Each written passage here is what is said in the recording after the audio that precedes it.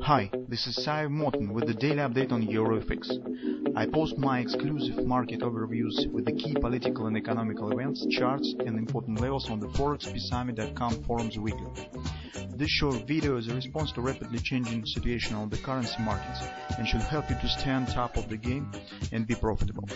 I suggest you to visit ForexPeaceArmy.com forum and read my analysis for the week before watching this daily video. Now guys, let's take a look at the gold market. Well, as you can see, yes, the market has shown some downward continuation. In general, we stand with our previous opinion that with the lack of the real physical demand, any rally that could start on the market probably will be doomed.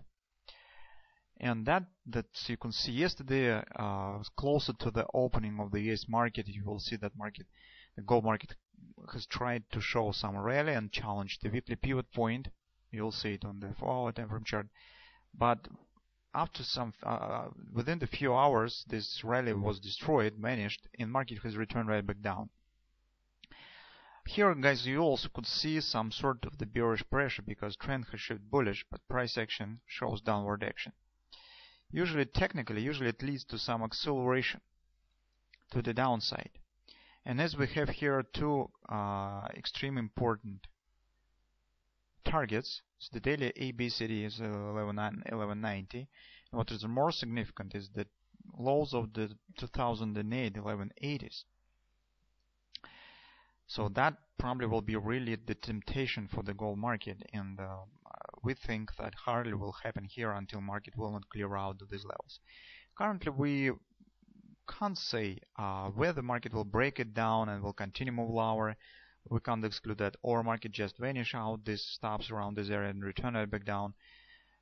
That's not very important right now. This moment is not very important. What is more important is our medium-term target. It's probably market will hit. Maybe even it will hit it on the current week if non-farm payrolls numbers will be positive. That's what we should watch for. So we still stand with our short position, and we think that until this will not happen, until market will not clear out of this area, we should not think about the possible taking the long position based on the retracement or something of that sort. Hardly something will happen until this area will be reached. On the 4-hour time frame chart, you could see that market has shifted trend bearish.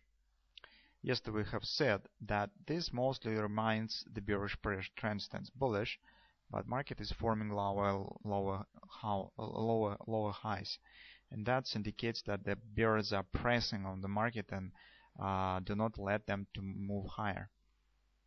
Here is the rally that I'm talking about. You can see that market right now makes the attempt to stand to hold above the weekly pivot support 1. So you can see this plunge down has happened to the weekly pivot support. That was an attempt to return right back up. But very soon it has failed and market returned right back down.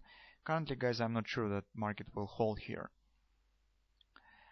On the hourly chart, the picture in fact stands the same. Here is our butterfly, but now it looks a bit ugly, mostly due to this spike up that has happened. At the same time, you can see that market has twice tested this trend line. The first test was here, plunged down, retested, returned back down. So here is our major point to watch for. It's also the 1618 extension, this inner ABC top D pattern. Here, guys, you probably could see another butterfly has been formed yesterday. Smaller butterfly. It's not very significant. Right now it almost absolutely doesn't matter because it has completed already. But still, that was the pattern.